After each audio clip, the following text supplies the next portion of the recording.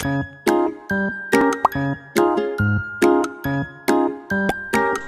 that, a square is drawn of x units. Okay, to this I am adding here a units and here b units.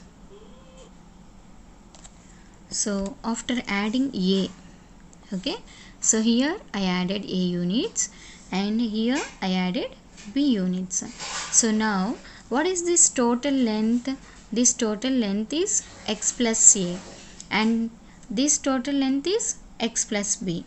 Now we have to calculate x plus a into x plus b.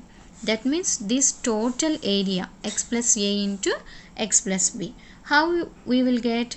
First this green color area plus this rectangle and this blue color rectangle and this orange color rectangle, right?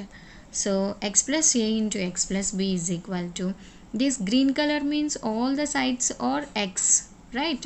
So this area x into x plus, and this is a rectangle, length x units and breadth a units.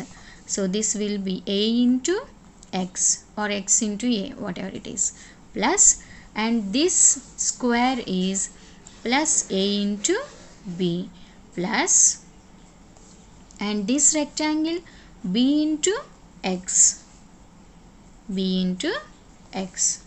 Okay, so now x into x, x square, plus a into x, ax, plus a into b, ab, plus b into x, bx. Now x square plus, I am taking this x as common, so a plus b plus ab. So x square plus a plus b, x into a plus b or a plus b into x, both are same. So this is the formula. So we proved. Okay, we proved from the figure.